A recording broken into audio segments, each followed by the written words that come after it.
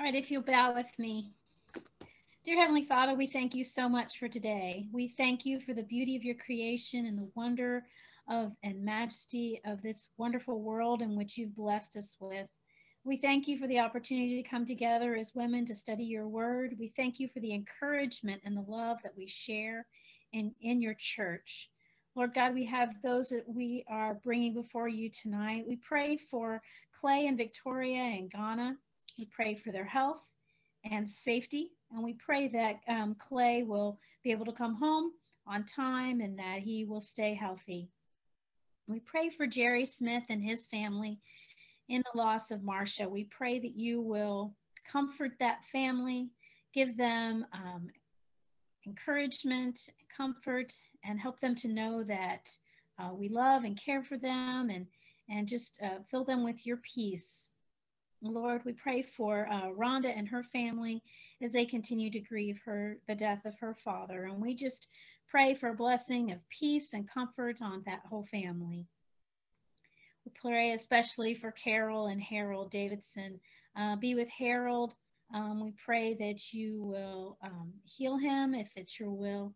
We pray that you will be with Carol and help her to feel your comfort and your peace and help her to know that she is loved and cared for and that we are with her in our thoughts and our prayers.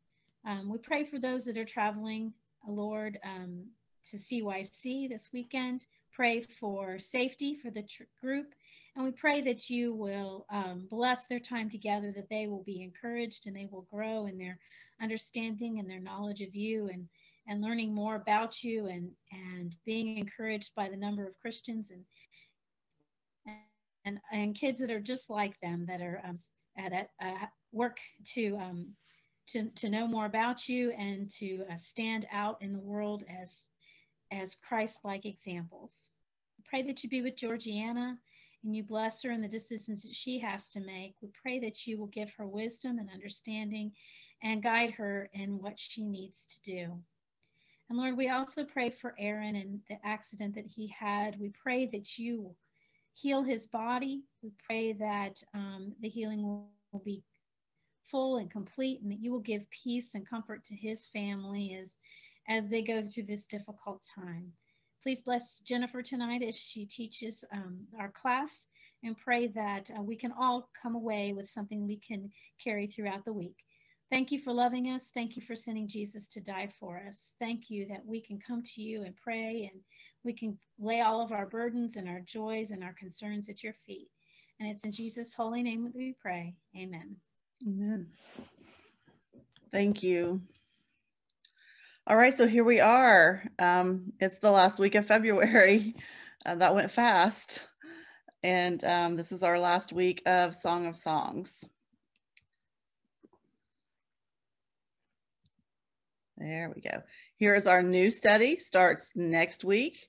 The Fragrance of Faith, Discovering the Aroma of Christ in the Beatitudes by Cassandra Martin. And so we will kick that off the beginning of March 2nd. Here's the outline for that study. Starting off with 3 just general topics and then kind of just going through the Beatitudes. So it should be a really good study. A lot of fun. So I am going to be reviewing and continuing the lesson from 2 weeks ago, and then just tagging on the end, just the very end of Song of Songs, because it doesn't really end. It's not really an ending per se. But anyway, we're basically talking about our glorious God still. That was the title 2 weeks ago, but we are continuing to talk about what a glorious God we serve. Okay, if everybody would mute themselves, we are going to sing I Am Resolved.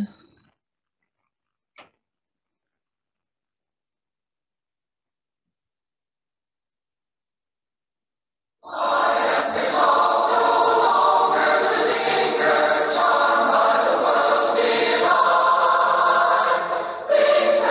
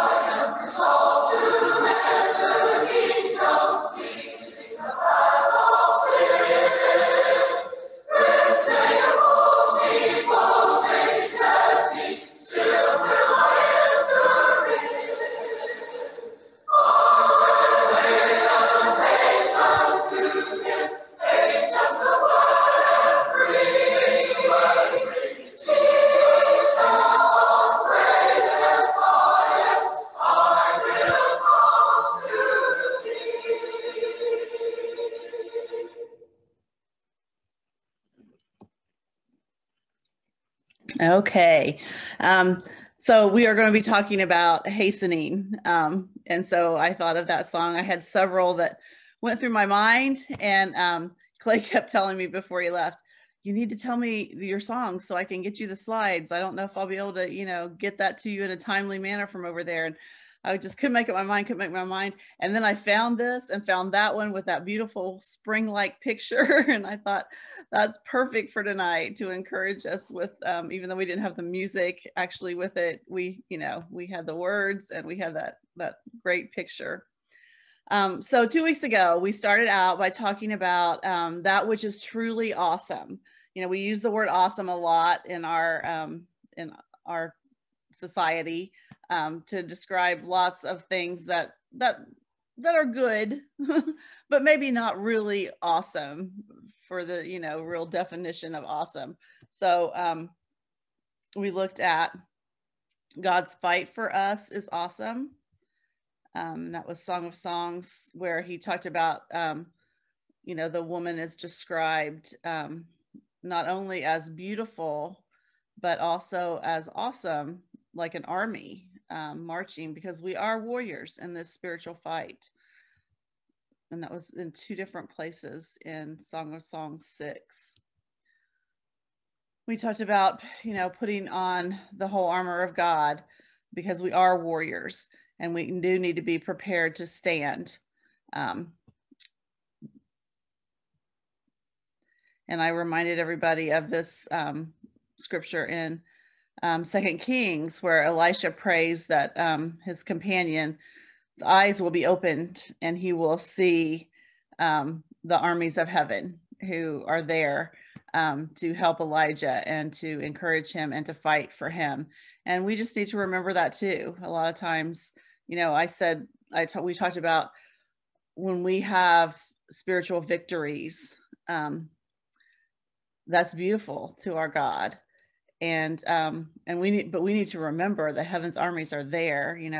God himself is inside of us. We have that power to overcome and to fight and win those spiritual battles. And Christ's affection, we talked about his affection for us and how that is truly awesome. That is an awesome, awesome thing.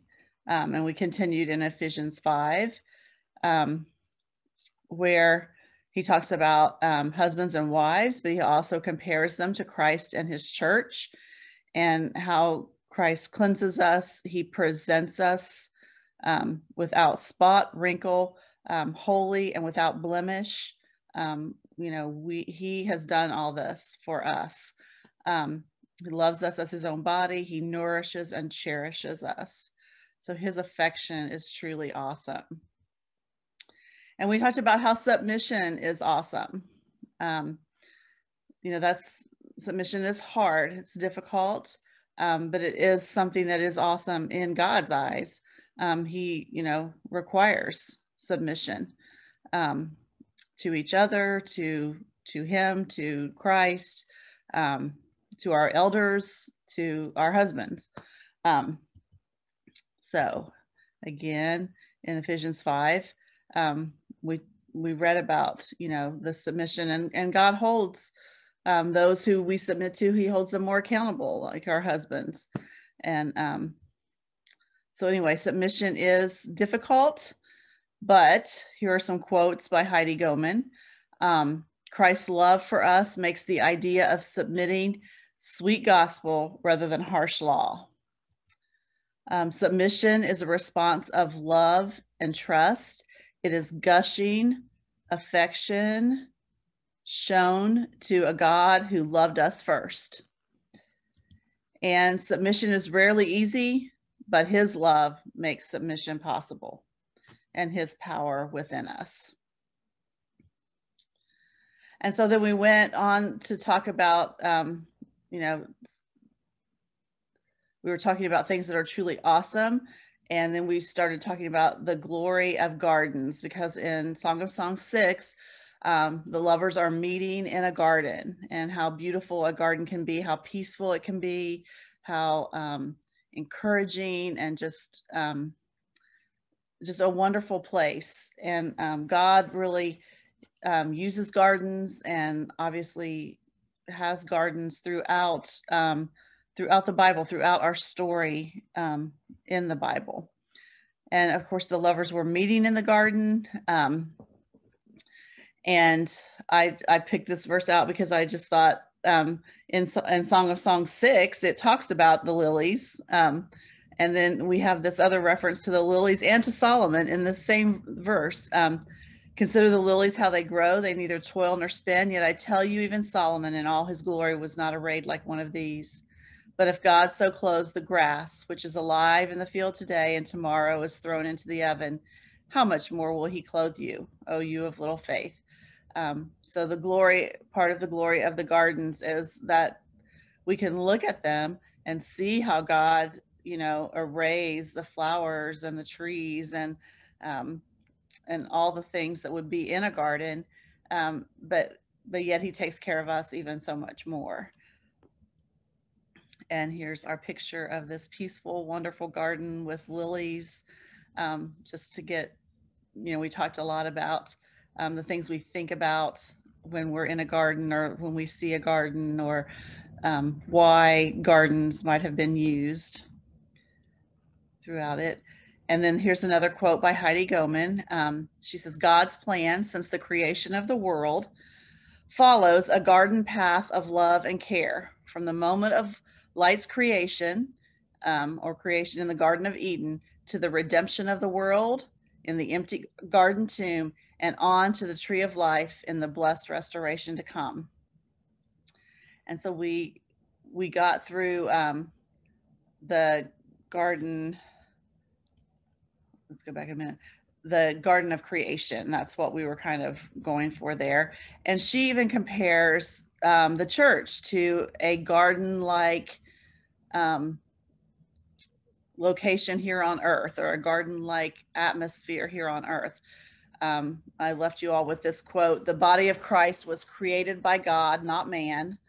While it is imperfect, I believe God gave it to us as a garden-like place in the midst of the struggles of this world, a place to meet with God, meet with his people, and rest, naked and unashamed, totally transparent, a place to be ourselves. So the glory of gardens, the first was the glory of the garden in creation, and now the glory of God, the glory of gardens in our redemption. I'm going to be flipping through my book here.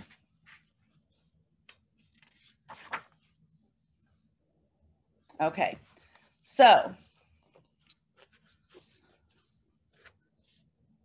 there are 3 different references in Scripture about gardens surrounding the crucifixion and the resurrection.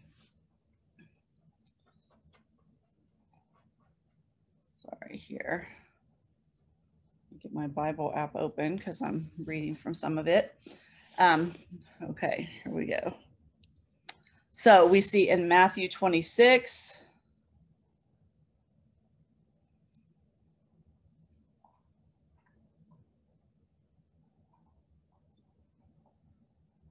I'm not going to read all of that. Here we go. Then Jesus went with them to a place called Gethsemane, and he said to his disciples, "Sit here while I go over there and pray." And taking with him Peter and the 2 sons of Zebedee, he began to be sorrowful and troubled. And then he said to them, "My soul is very sorrowful, even to death. Remain here and watch with me." And going a little further, he fell on his face and prayed, saying, "My Father, if it be possible, let this cup pass from me. Nevertheless, not as I will, but as you will." So Jesus himself sought a garden in some of his most agonizing time on earth, in his praying before he was led off to be crucified. He chose to be in the peace and comfort, I think, and quiet of a garden. And then we read in John 18.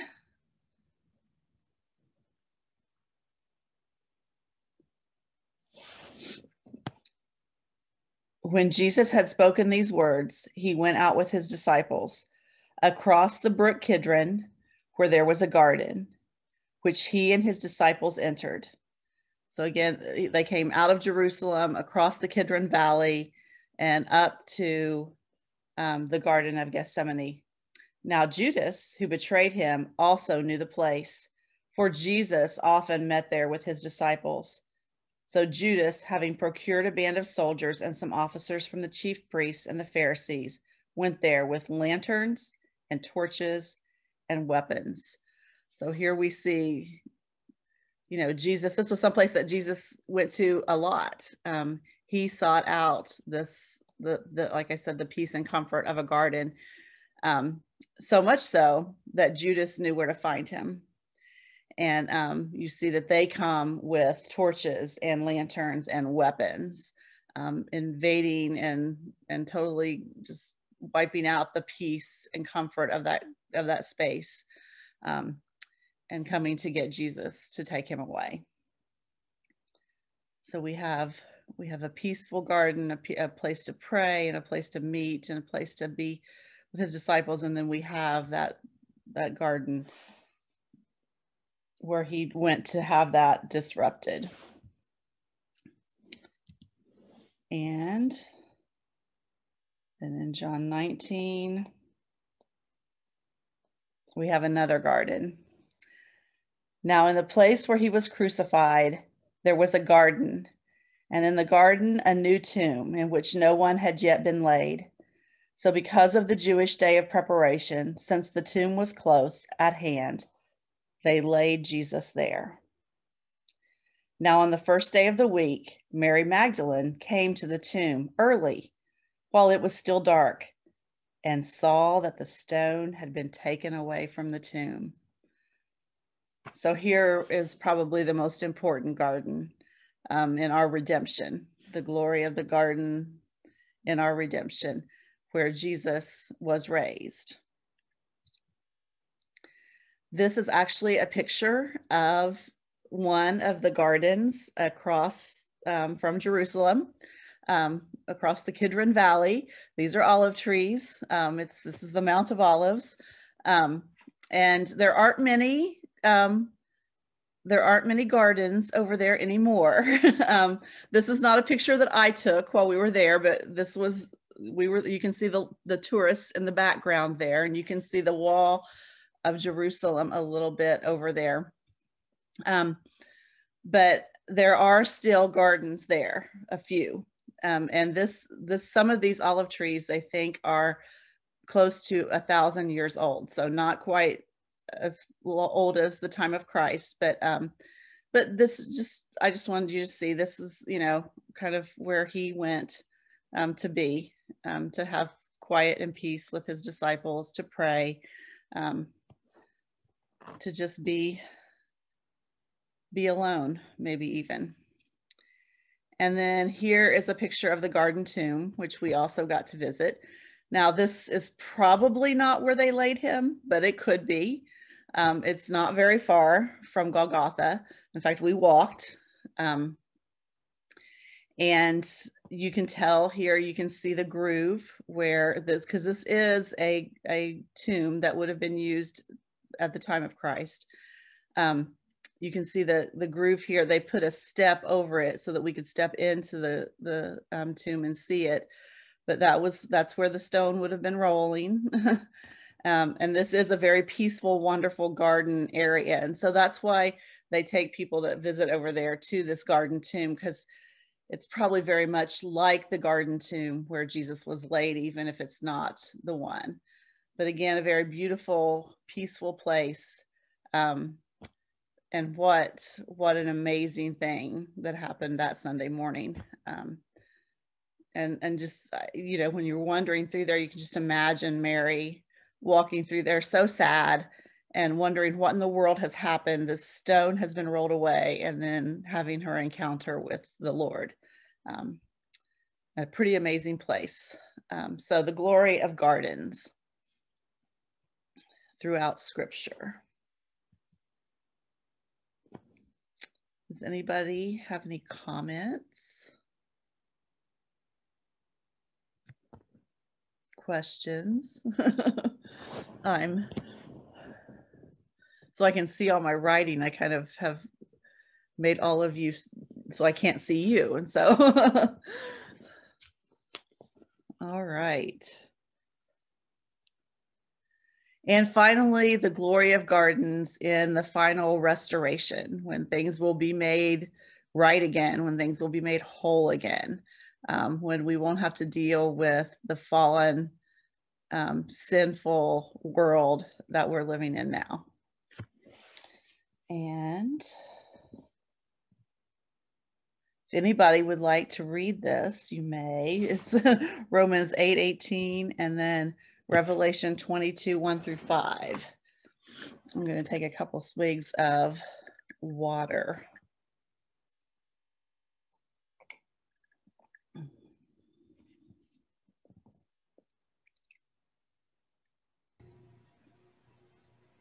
I have Romans 8. For I consider that the sufferings of this present time are not worth comparing with the glory that is to be revealed to us. For the creation waits with eager longing for the revealing of the sons of God. For the creation was not subjected to futility, not willingly, but because of him who subjected it, in hope that the creation itself would be set free from its bondage to corruption and obtain the freedom of the glory of the children of God. For we know that the whole creation has been groaning together in the pains of childbirth until now. And not only the creation, but we ourselves, who have the first fruits of the Spirit, groan inwardly as we wait eagerly for adoption as sons and the redemption of our bodies. For in this hope we were saved. Now hope that is seen is not hope, for who hopes for what he sees? But if we hope for what we do not see, we wait with patience. Okay, and we're going to be talking a little bit more about waiting later on, but these verses really not so much connected to a garden. However, just even thinking about the whole creation and how everything will be made new again. And so these present sufferings are not worth comparing to the glory of those new gardens, of that new heaven, new earth, what we will experience in eternity. That's an amazing section of scripture there to give us hope for what we will see later. And then in Revelation, it does actually talk about even some references to the tree of life in heaven. So whoever has that.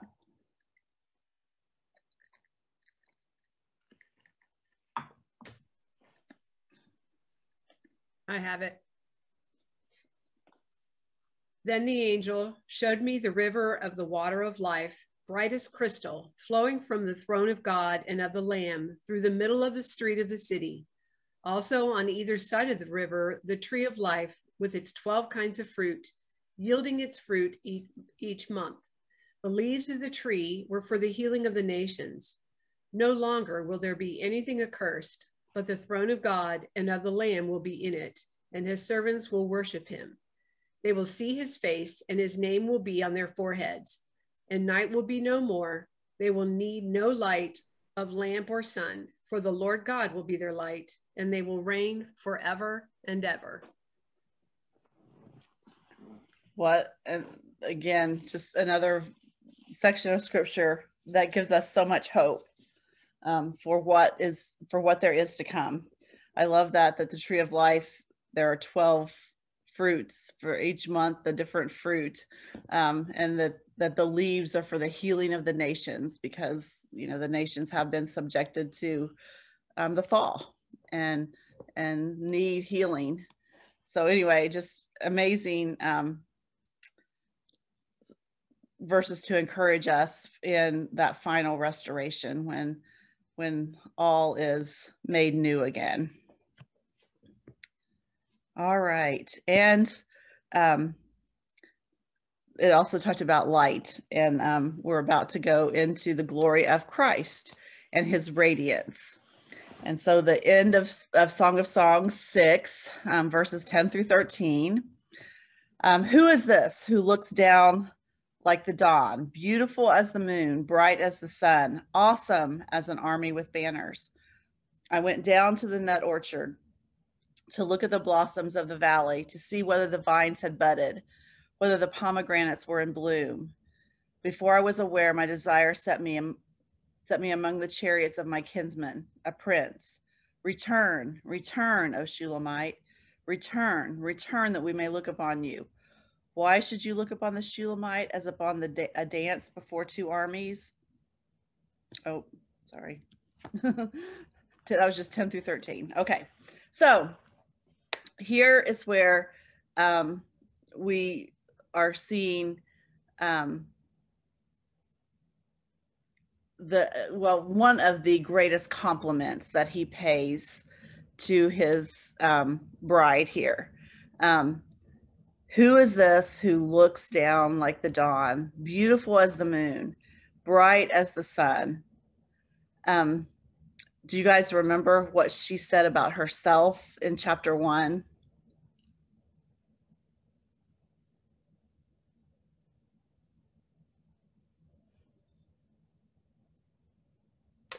She said she was darkened from the sun. Mm-hmm. That she felt, and she didn't feel beautiful. And she was angry at her brothers for, putting her out there in the garden or to work the land, and how she was so dark. And here he tells her she's as beautiful as the moon, bright as the sun, radiant, glowing, all those things that we can think of. So really, it had to mean a lot to her, knowing, what we know about her, that she felt bad about herself because of that. And so Heidi Goehmann used this to kind of talk about how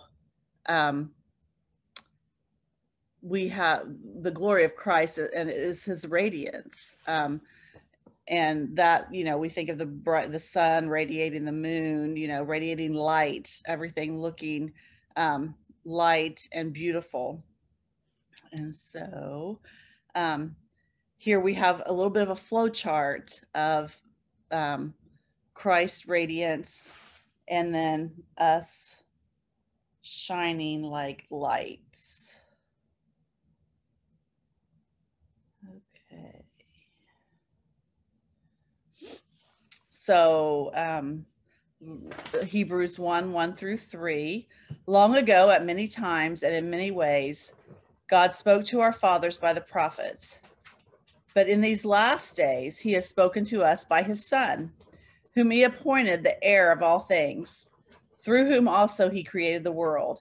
He is the radiance of the glory of God and the exact imprint of his nature. And he upholds the universe by the word of his power.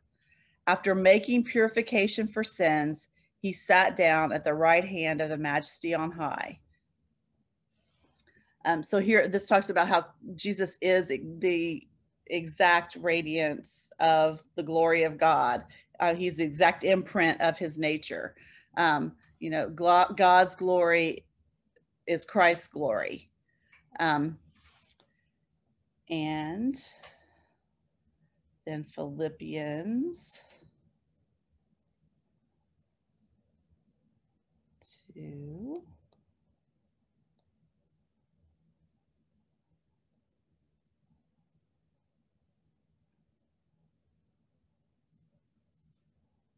Okay.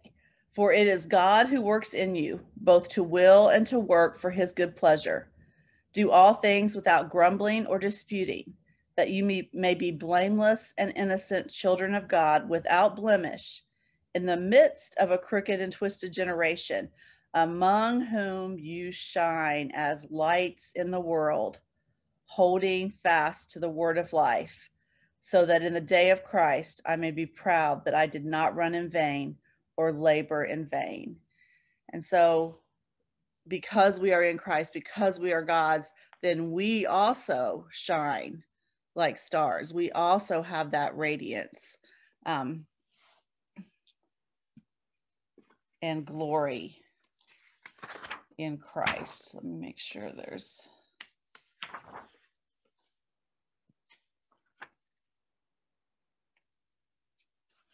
Heidi says, the Spirit residing in us is true radiance and true beauty.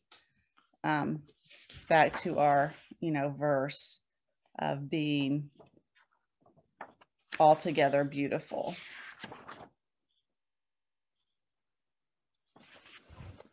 Okay. Any comments or questions?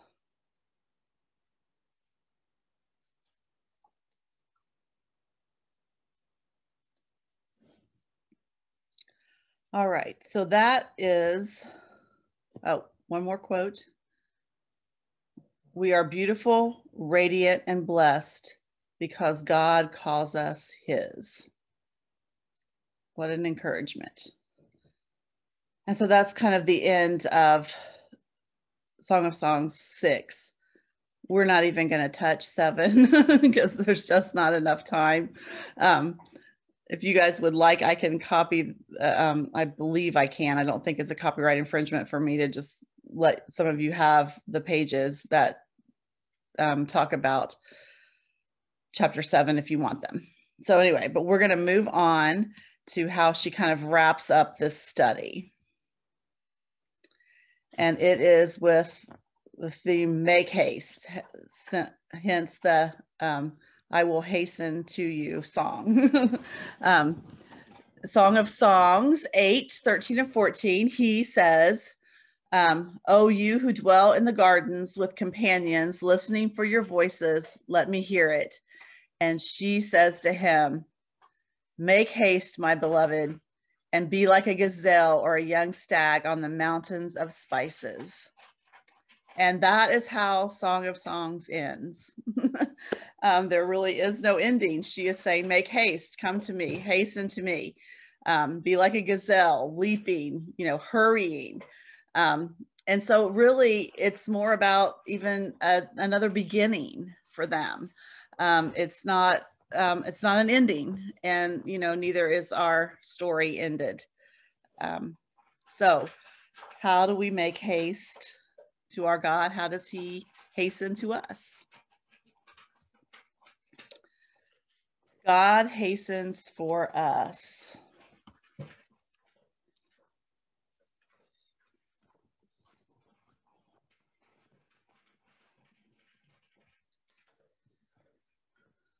And we can see this in lots of his promises, but I picked out a couple passages.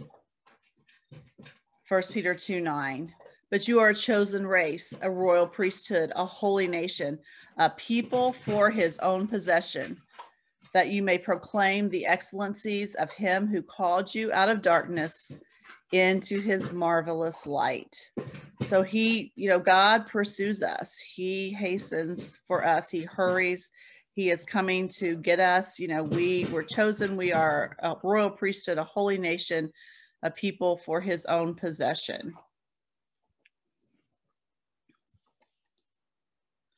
God values us. He values our lives. And then Revelation 21:3. And I heard a loud voice from the throne saying, behold, the dwelling place of God is with man. He will dwell with them, and they will be his people, and God himself will be with them as their God. And that just throws me right back to the Garden of Eden.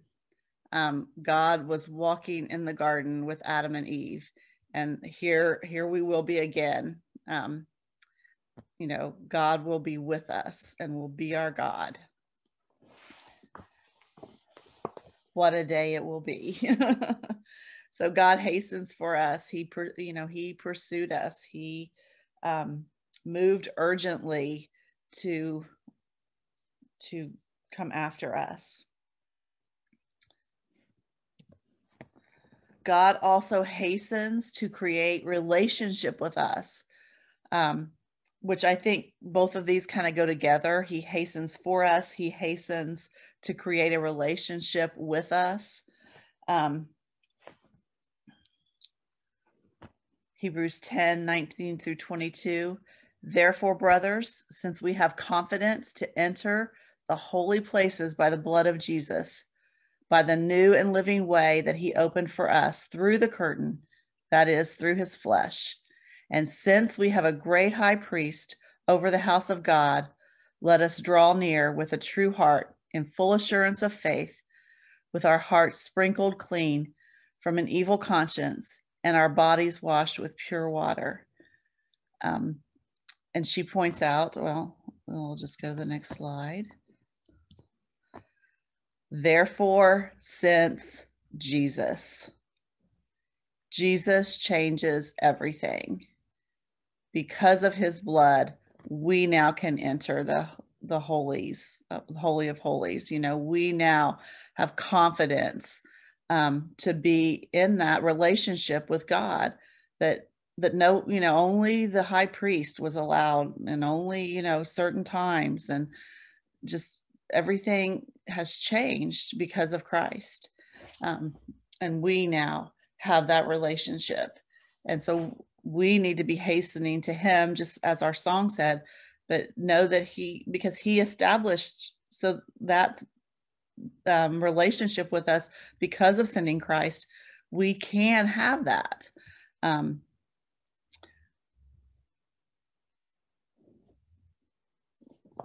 And so everything changed when that, with Jesus' death, of course. That's the whole turning point of our lives, of our history. And God also hastens to create relationship for us. And I just love what she said here. Well, we're going to read Hebrews 10:23 to 25. We're just going to continue in Hebrews here, because it not only talks about how Christ, cut down the walls that separated us and brought us to God, but he also, as we continue here, gave us one another. Let us hold fast the confession of our hope without wavering, for he who promised is faithful. And let us consider how to stir up one another to love and good works, not neglecting to meet together, as is the habit of some, but encouraging one another, and all the more as you see the day drawing near. And I just feel like this could be a theme verse for COVID. Let us hold fast to that hope without wavering, because our God is faithful. But, we had to consider how to stir up one another to love and good works in this time. We had to do things a lot differently. We had to learn new ways and new things, and not neglecting to meet together was important during this time, because, we were shut down. And so we had to find ways to do that and to encourage one another. And I just, so appropriate that he ended that with all the more as you see the day drawing near. You feel like, is that day drawing near? Because this was an interesting time that we've had. And so I hope that these classes have done this for us, giving us a time to meet together and encouraging one another and stirring one another up to love and good works. I really hope and pray that that's what this has accomplished for you. It certainly has for me. And so here's another quote from Heidi. God created the church for our benefit. He gave us the gift, or he gives us the gift of one another. And you all certainly are gifts to me. So in the meantime, while we're waiting for that day to come, what do we do?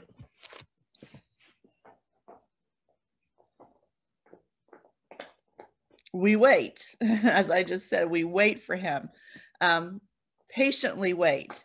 Isaiah 40:31 is the verse that talks about waiting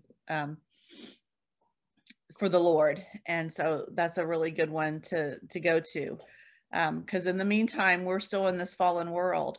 And, we want to say, come Lord Jesus, because, things are not right, but we must wait. We also stand on his promises. which was another song that I almost did. We stand on his promises.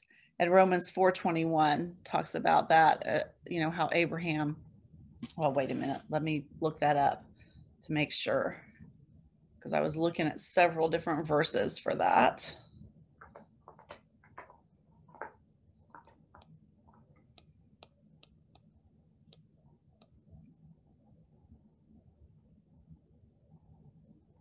Yes, this is the one that talks about Abraham, fully convinced that God was able to do what he had promised. That is why his faith was counted to him as righteousness. Talking about Abraham and having Isaac. So fully convinced that God was able to do what he promised. So we stand on those promises, fully convinced that God is able to keep his promises. We fix our eyes on Jesus. And of course, that's, you know, Hebrews 2:12, keeping our eyes on him always. And we realize that our story is not finished. Just as Song of Songs ends with a new beginning almost, you know, it's incomplete because the story is not finished, and neither is our story finished. And I'll go ahead and read Philippians 1:6 here.